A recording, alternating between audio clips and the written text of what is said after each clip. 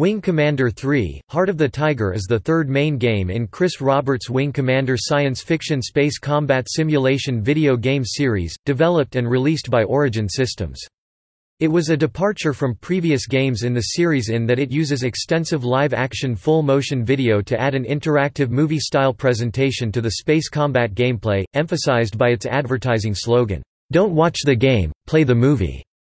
The game's more than 2 hours of video featured a number of prominent movie stars including Mark Hamill as Colonel Christopher Maverick Blair, Malcolm McDowell as Admiral Tolwyn, John Rhys Davies as James Paladin Taggart and Thraketh Nar Karanka, and Tom Wilson as Todd Maniac Marshall.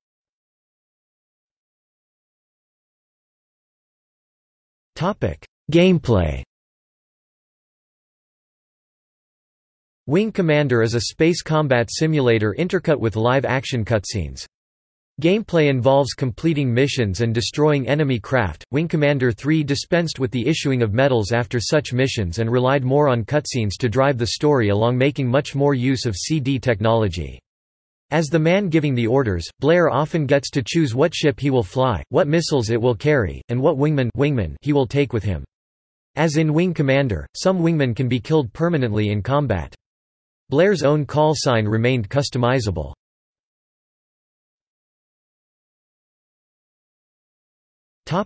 Plot. The protagonist of the previous two games is officially assigned a name, Colonel Christopher Blair. Thraketh Nar Karanka, Crown Prince of the hostile Kilrathi Empire, presides over the execution by disintegration of a group of Terran Confederation prisoners of war. One, however, is left alive, Blair's lover Colonel Jeanette Angel Devereaux, due to her status among the Kilrathi as a respected warrior. On the planet Vespus, Blair and Brigadier General James Paladin Taggart inspect the downed wreckage of the TCS Concordia. The carrier is a total loss. It is the year 2669, and the Terran-Kilrathi War has been going for over 30 years, with no signs of stopping. Blair, by orders of Admiral Geoffrey Tolwyn, is transferred as Wing Commander to the TCS Victory, a Ranger-class carrier twice as old as Blair. Her captain, William Eisen, has been with her for many years, and is proud of his ship. There are a few old faces—Colonel Ralga Nar Hobbs, H. Hallas, and Major Todd Maniac Marshall—but all the other pilots and staff are people Blair has never met. Among those on board, Blair meets Lieutenant Robin Flint Peters and Chief Fighter Technician Rachel Coriolis. The Victory is assigned to the Orsini system, away from the front. Shortly after Blair's arrival, test pilot Major Jace Flash Dillon arrives on board the Victory with his prototype warcraft, the F-103A Excalibur heavy fighter. When Flash fails to respond to an attack on the Victory, willfully napping through the crisis, Blair accuses him of being a coward and repeatedly insinuates that he has no flying skills. This angers Flash, who challenges Blair to a simulator duel. If Blair wins the duel, he forces Dillon to request reassignment to the Victory's flight wing. Immediately afterward, the Victory is rerouted to the Lakonda system, where the Kilrathi are deploying a potent pair of new weapons, the Skipper cruise missile, equipped with a cloaking device, and a genetically engineered bioweapon for use against the Lakonda colonies, the home of Flint. Blair and his wing are scrambled to defend Lakonda against several of these missiles. Even if Blair destroys the missiles, Flint breaks formation and attacks the Kilrathi forces in an act of revenge. The player is given the option to follow her, though she returns safely in either case. Thraketh appears with a squadron of Pacthan bombers and taunts the Victory over subspace radio, calling Blair, "the Heart of the Tiger." The Confed pilots gather the Kilrathi have bestowed this name on him as a sign of respect. Admiral Tolwyn rendezvous with the Victory, escorted by several destroyers. Tolwyn is responsible for the escort and defense of the TCS Behemoth, an extremely large vessel with a forward cannon capable of destroying a planet. Following a successful field test of the Behemoth in the Loki system, the Victory jumps to Kilra and Tolwyn prepares to use the Behemoth on the Kilrathi home world. Thraketh's forces attack the Behemoth. A traitor aboard the Victory has transmitted targeting data to the Kilrathi revealing the Behemoth's weak points, and the Behemoth is destroyed. Thraketh then challenges Blair in single combat. He taunts Blair with a recording showing how he personally disemboweled Angel after her colleagues were disintegrated. Blair's instinct is to accept, but Lieutenant Ted Radio Rollins warns him that the Victory is leaving the system. When he returns to the Victory, the player chooses between getting drunk or talking to Rachel about his loss. If Blair gets drunk, he must then fly an emergency scramble drunk, with the game controls not responding reliably, making combat virtually impossible. After a retreat to the Alcor system, Paladin arrives. He reveals that before Angel was captured, she transmitted data indicating that the Kilrathi home world is seismically unstable. Paladin suggests a weapon called the Tembler Bomb which, if dropped in the right place, will cause the planet to shake itself to pieces. Before they can complete the bomb, Hobbs kills one of the Victory's pilots, Lieutenant Laurel Cobra Buckley, steals her fighter and makes for Kilrathi space with news of the planned T-bomb attack. Blair has the choice of chasing him or letting him go. If he gives chase, he kills Hobbs, the carrier is attacked, and Lieutenant Mitchell Vaquero Lopez is killed in the fight.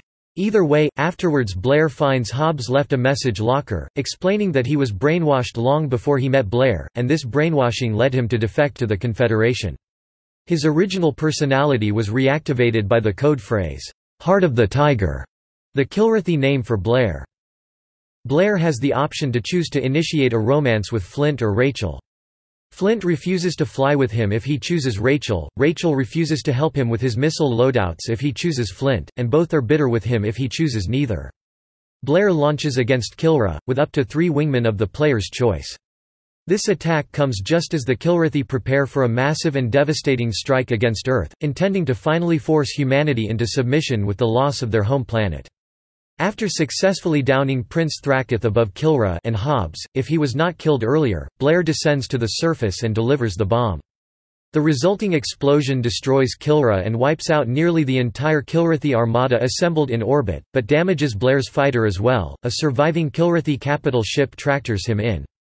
Morally devastated by the destruction of their home planet, the Kilrathi, commanded now by Thrakith's retainer Melik Nar Karanka, surrender to Tolwyn.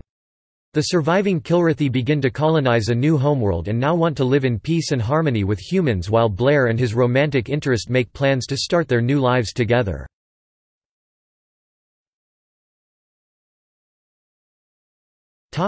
Cast. Mark Hamill as Call. Christopher Maverick Blair. Malcolm McDowell as Admiral Tolwyn. John Rhys Davies as Thrakith Nar Karanka voice and James Paladin Taggart. Jason Bernard as Capt. William Eisen. Tom Wilson as Maj. Todd Maniac Marshall. Ginger Lynn Allen as Rachel Coriolis. Jennifer MacDonald as Lieutenant Robin Flint Peters. Courtney Gaines as Lieutenant Ted Radio Rollins. Francois Chow as Lieutenant Winston Vagabond Chong. B.J. Jefferson as Lieutenant Laurel Cobra Buckley. Josh Lucas as Major Jace Flash Dillon. Julian Reyes as Lieutenant Mitchell Vaquero Lopez. Yolanda Gillett as Call. Jeanette Angel Devereaux. Barbara Niven as Barbara Miles. Tim Curry as Melik Nar Karanka voice. Alan Mandel as Emperor voice. John Shuck as Ralga Nar Hobbs H. Hallas voice.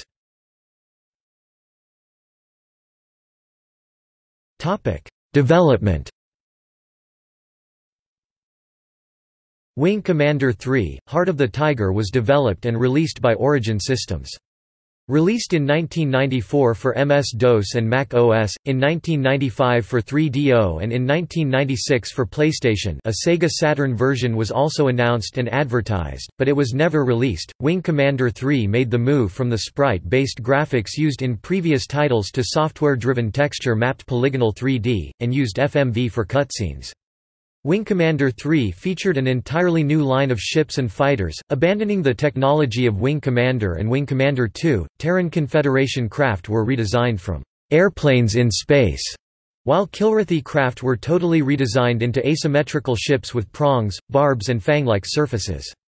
The new, blockier forms were made necessary by the then primitive state of polygon graphics, as WCIII was released a few years before the first true 3D video cards and all 3D effects had to be calculated by the CPU. Wing Commander 3 ultimately cost $4 million to produce. A number of branching, interactive conversations allow the player to choose what response his character will give. The choice may affect the other person's attitude towards the character, or even the morale of the entire crew. As such movie content consumes a large amount of data storage, the game was packaged on 4 CD-ROMs instead of floppy disks, another emerging technology at that point. A Pentium, then a very high-end processor, was required to get optimum performance out of Wing Commander 3. Roberts said, "We're not afraid to lead hardware sales a little, and we believe that Pentium will soon be the standard." In June 1995, Atari Corporation realized a deal with EA to bring select titles to the Atari Jaguar CD, with Wing Commander 3 among the selected games, but this port was never released due to the commercial and critical failure of the Atari Jaguar platform. A novelization by William R. Forstchen and Andrew Keith was published in 1995. A collectible card game adaptation was published in the same year by Magforce 7 Productions, under the helm of noted science fiction authors Margaret Weiss and Don Perrin. The sequel, Wing Commander IV: The Price of Freedom, was released in 1996. After the end of the official support by Origin, the fan community began to provide support for the game themselves. For instance, the community developed several unofficial patches to enhance the compatibility with newer versions of Windows and newer PC hardware. In September 2011, the source code of Wing Commander 3 was handed to the fan community by a former developer for the purpose of digital longtime preservation. On September 13, 2011, WC3 was re-released on GOG.com in the digital distribution.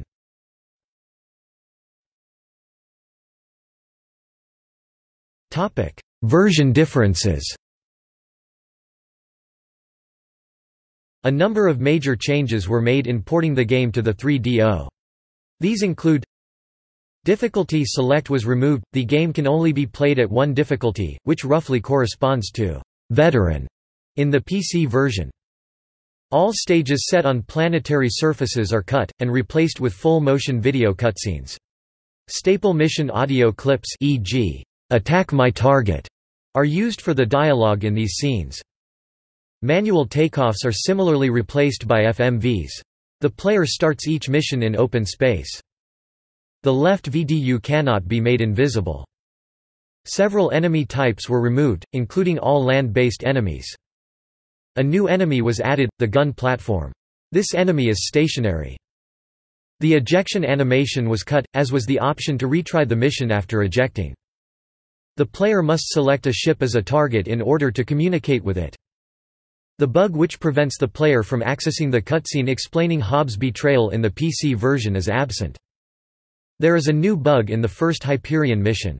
Unless all enemies in the mission are destroyed, this mission will register as failed, regardless of whether or not the player successfully used the bomb prototype. Only 2 of the 3 possible endings of the PC version are accessible. This is because the removal of the planetary sequence makes it impossible to fail the mission in which the Temblor bomb is planted. The scripted deaths of the pilots in the Temblor bomb mission were cut. Thus, it is possible to complete the mission with all 4 wingmen remaining. The cloaking device works on Hobbs and Thrakith, and thus the Temblor bomb mission may be completed without fighting either of them. The PlayStation version is much more similar to the PC version, though like the 3DO version it does not carry the bug which blocks off the Hobbs cutscene.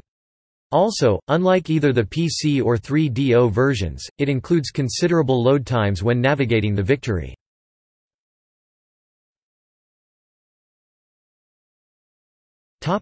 Novelization. While mostly following the plot outlined above, authors Keith and Forstchen made a number of decisions and changes to increase the tension of the novel. In chronological order: Blair's Gold Squadron flies Thunderbolts exclusively before transferring over to the new Excaliburs. Green Squadron runs the Longbows, Red Squadron has Hellcats, misprinted as Arrow Interceptors in the book, and Blue Squadron flies Arrows. Flash arrives, not as a test pilot for the Excalibur, but from the Laconda system as a replacement contributed from a home defense squadron.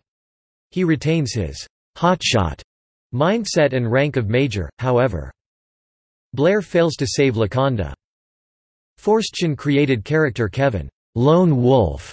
Tolwyn makes an appearance as a courier, preparing the victory for the Admiral's arrival. Lone Wolf, now a major, declines to join Blair's wing only because it would pain his uncle. Thracketh's declaration that Blair is the heart of the tiger occurs while the pilots are in their cockpits, scrambling to defend the behemoth, instead of standing on the Victory's bridge. Flash, flying on Hobbs' wing, is killed in the ensuing fight. Since Hobbs knows about the Tembler bomb project, there is no question of allowing him to escape. Hobbs uses voice recordings to impersonate Buckley, but when Vaquero, Cobra's wingman, hears what has happened, he engages Hobbs, as per Blair's orders, and is killed just as Maverick arrives. Blair chooses Rachel. Flint, Winston, Vagabond, Chong and Maniac, the only living Gold Squadron pilots at this point in the novel, fly with him to Kilra. Vagabond is shot down on the second leg of the journey, though he survives through unspecified means to return in Wing Commander IV, The Price of Freedom. Flint is killed in space above Kilra, and Maniac is shot down in the planet's atmosphere. However, Maniac would also return in Wing Commander IV.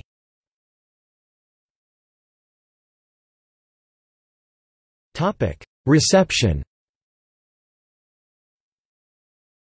Wing Commander 3, Heart of the Tiger was another major hit for the Wing Commander series, the PC versions alone selling over 500,000 copies. It sold over 700,000 copies in total. PC Data, which tracked computer game sales in the United States, reported that Wing Commander III's computer version earned $15.9 million and sold roughly 400,000 copies by October 1999. A critic for Next Generation gave the 3DO version 5 out of 5 stars, chiefly praising the usage of big-name actors in the video cutscenes, which he argued makes the game more realistic and suspenseful and gives a sense that the FMV is enhancing gameplay rather than substituting for a lack thereof. While he noted that the 3DO version lacks the graphical sharpness of the PC version and is less challenging, he concluded that it makes a more than acceptable alternative for players who cannot afford the expensive hardware required to run the PC version at optimal settings. The 4 reviewers of Electronic Gaming Monthly focused their praise on the high quality of the FMV, which both Al Manuel and SushiX said was the cleanest FMV yet seen on either the 3DO or the PC. Ed Semrad and SushiX criticized that the control scheme is difficult to master. Reviewing the PlayStation version, a reviewer for Maximum praised the intricate plot but criticized that the combat is simplistic and dull and that the FMV sequences lack any interaction beyond the occasional multiple-choice response. The editors of PC Gamer US nominated Wing Commander 3 for their 1994 Best Action Game award, although it lost to TIE Fighter. In 1996, Computer Gaming World ranked it as the 54th best game of all time for its thrilling space action in the first successful interactive movie, and the 9th most innovative computer game. In 2011, PC Gamer ranked it 72nd on the list of the 100 best PC games of all time. Entertainment Weekly gave the game an A.